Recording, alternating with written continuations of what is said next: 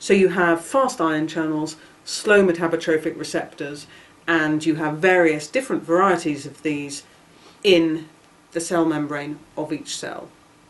So the regulation is very complex.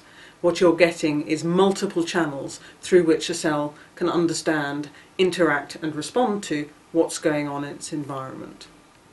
Receptors can also be varied. So for example, if a cell is suddenly getting a very strong signal from glutamate, from neighbouring neurons perhaps, or also from glial cells, then what that cell can do is something called downregulation. A receptor is not fixed in the membrane forever.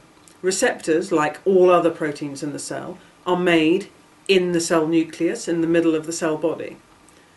That cell nucleus contains the DNA and the replicating machinery which codes for all the various proteins that the cell needs.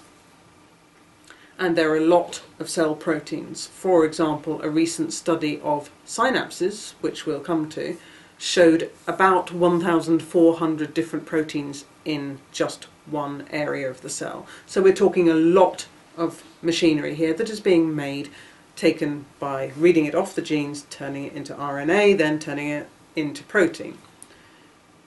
Receptors are made just like that, and then they are shipped out to the cell surface and embedded into the membrane. But they have a life cycle. They can be taken out of the membrane, recycled into the cell. And that's called downregulation.